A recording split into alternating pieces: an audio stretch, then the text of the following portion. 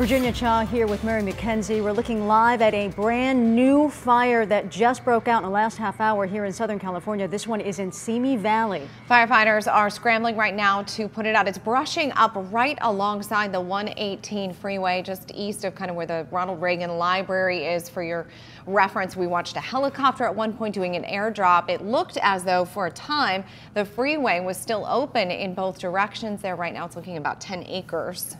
Yeah, absolutely. Well, of course, keep an eye on this as they continue to do airdrops there. Simi Valley High School is not that far away from here. So again, we'll keep you posted.